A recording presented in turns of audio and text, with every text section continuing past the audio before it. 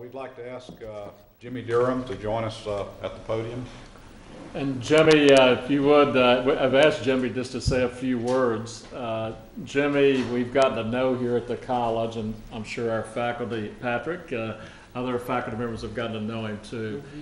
You know, I've had an opportunity and been blessed too to get to know Jimmy and his parents. JB and Liz, would you all sort of stand up and be recognized?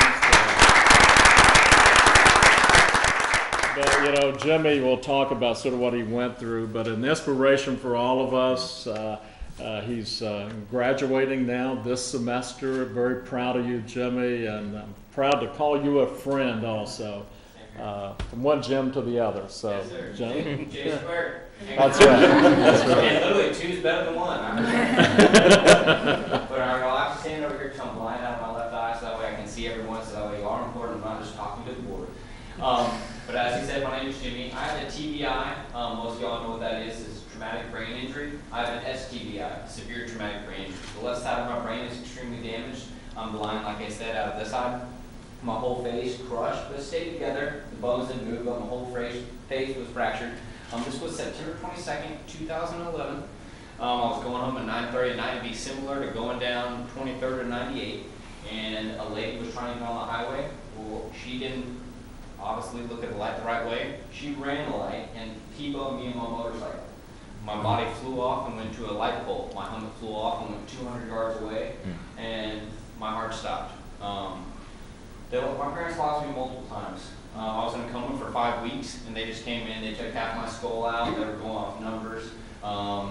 There was a very, very high odd of me ever waking up. They said 9 to 23 years, if that. Just pray. And the Dr. Parham said, it's not up to us, it's up to James and God. And James can't do this right now. It's all up to God. And he can hear you all just constantly pray. We're just workers for him. We're just doing what he wants us to do. And one thing, like for example, I don't have any scars. All I was wearing was a helmet, a golf shirt, and some shorts. I was taking my employees out to dinner. I don't have any scars. I have scars, obviously, from surgery. I don't have any from the road rash. My whole body is supposed to be completely torn up. And it's not because it's not just a memory. It's actually what happens real. My grandfather caught me, and I was 8 years old named Opa. He caught me, and he set me down. I was like, I got to get my bike. And I got up, and he goes, no, sit down. I sat right down behind him, and he started giving me a back massage. And he got extremely warm, and we just shot up in the sky. And I saw the bike, and then a minute it was gone. And his name was Opa. And this is his wife, Betty. I want to introduce my grandmother. She's here, and this was an amazing thing.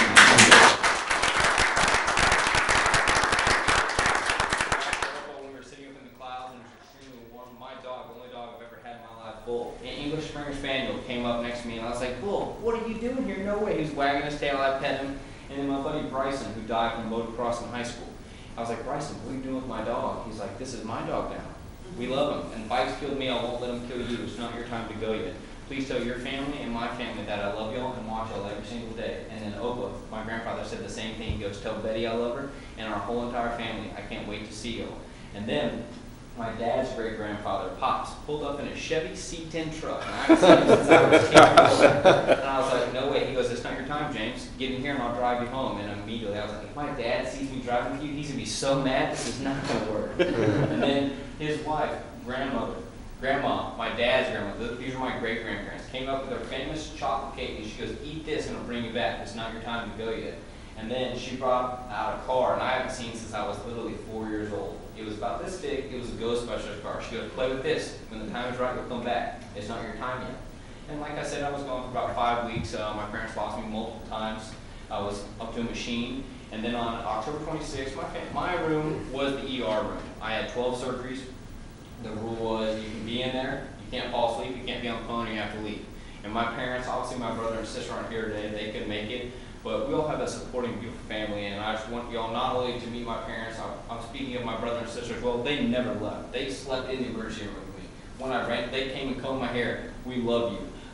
We're so sorry. They would comb my hair. My sister would grab my hand and goes, I want to let you know how much I love you. My brother would do the same thing, would not leave my side. And when my sister did that on October 26th, I just randomly woke up.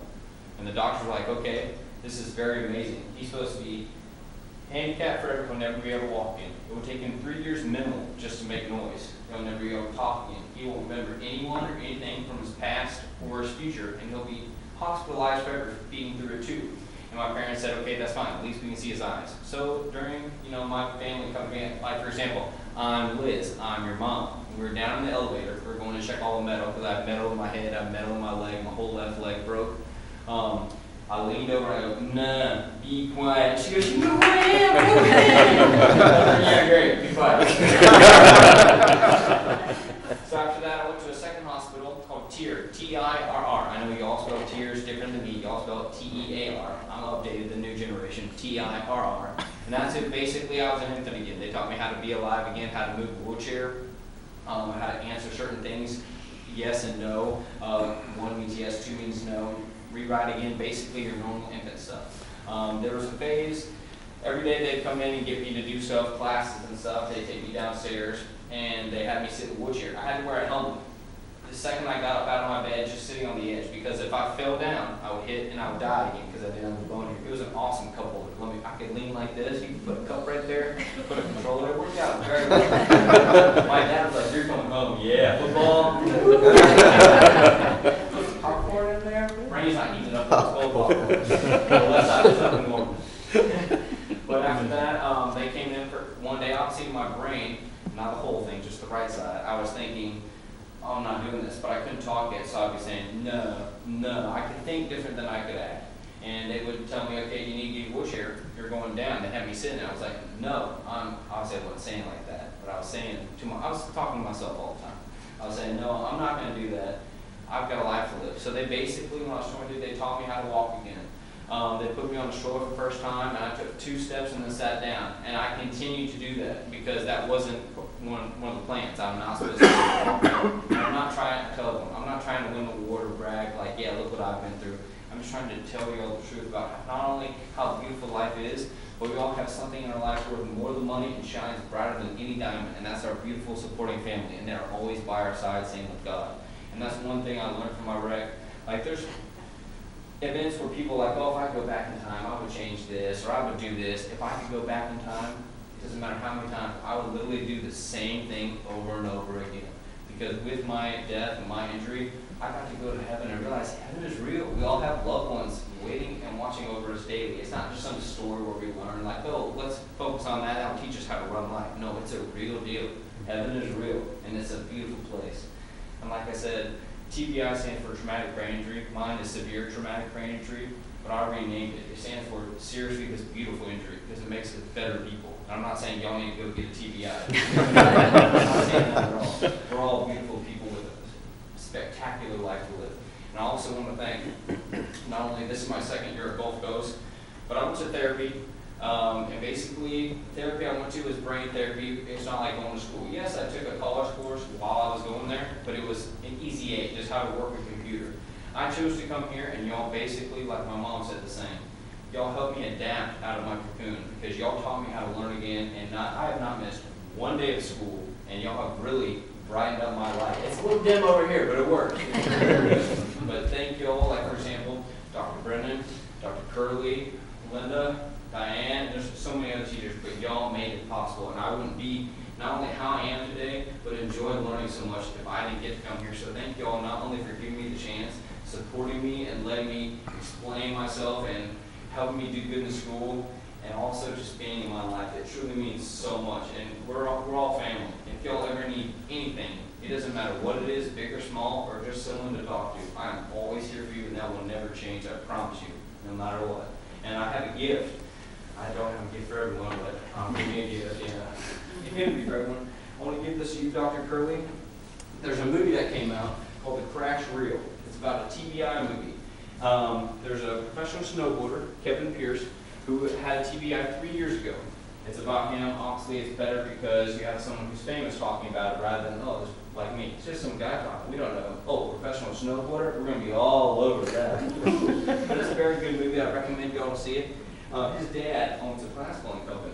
And this is Kevin Pierce's Love Your Brain Bowl. And I want to give this to you because not only it supports all brain injuries and his brother Down syndrome, so it helps that, but also it resembles anyone that's been able to come over amazing obstacles. So thank you for everything. And this picture, this is my, I'll show this. This is my first MRI I've gotten since 2011. I had the first one when I was leaving my second hospital tier to go back to my first one and get my skull put back in. And I made sure that it was the actual skull. I made them show me. I was like, what are you putting in there? You know, keys, wallet. I just want to make sure. This is the first one I've ever had done of my brain. Obviously, I just want to see what it looks like. I can imagine, but obviously my imagine is different than everyone else's. It's only halfway there. When I showed this is the picture of it because the first time I see my brain, it showed a heart. The very first part of your brain. Your brain is bigger. Yeah, my brain is That's bigger. my goodness. Let's zoom When it I first out. was like, oh, the doctors put a cookie cutter. Making it creative. That's so nice. It is in there. But yeah, I just want to thank y'all for everything, and thank you for the opportunity to come here, and thank you all for who you are. You're all amazing people. Thank you again. You're very welcome.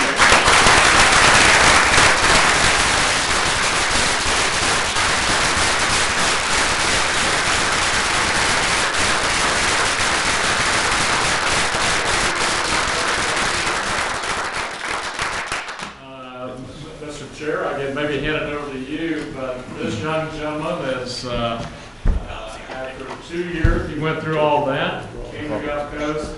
He and I have talked a lot. Gulf Coast really got him projected in the right direction for his college. He is now graduating, finishing this semester, so we thought it was appropriate, the chair and I to present to Mr. Chair.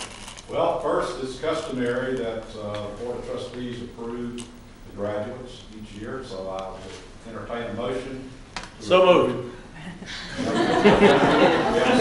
Second. Second, all in favor? Aye. Is there anyone opposed? Congratulations. On behalf of Gulf Coast State College, the faculty and staff, it's my pleasure to present you with your degree, representing that you have met all the requirements of graduation, and thank you very much for all that you've done for this college, because I think we're receiving as much from you as the college is giving you, so thank you very much.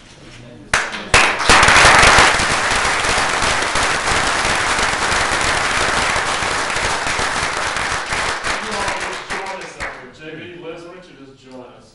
And your family. Grammy, come on. Yeah, come on. What are you talking about? Grammy, yeah. When James was born, my mother and father gave prepaid tuition.